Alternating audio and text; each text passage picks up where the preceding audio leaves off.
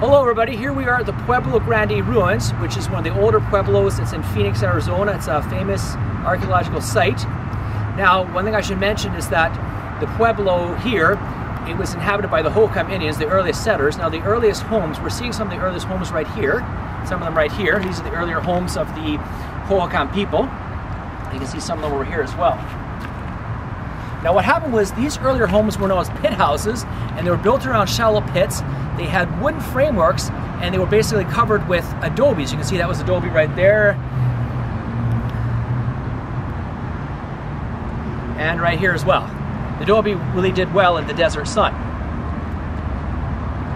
Now, one thing they did, as you can probably see, is that they built these one-room homes around a shared courtyard. So basically, this was like the courtyard they had right here, in this area right here. Now, typically what would happen is, on a regular day, you would see people in these homes. What they'd be doing was they would be making pottery or tools or weaving textiles, or you might find them grinding corn into flour, or even just preparing for the evening meal.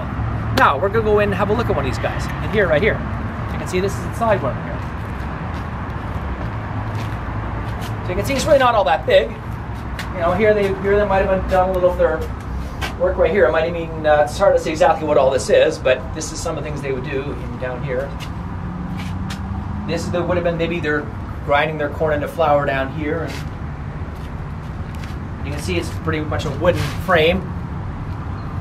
Pretty sturdy as well. I should mention this is only a replica, but it's pretty much similar to what you saw back in those days. Now, I'll mention that this place right here, this ruins, is actually located still in the city of Phoenix. Now, over there, you can see the Sky Harbor International Airport, which I believe is the 27th or 26th busiest in the world. And if you look over here, you might be able to see it. Where is it over there? Somewhere over here is the hole in the rock we saw yesterday, which apparently these Hohokam had a lot to do with that hole in the rock and this Pueblo as well. As I might have mentioned yesterday, they used that as calendar device. So this is the Pueblo Grande ruins in Phoenix. $6 admission for adult, well worth it, and there you go.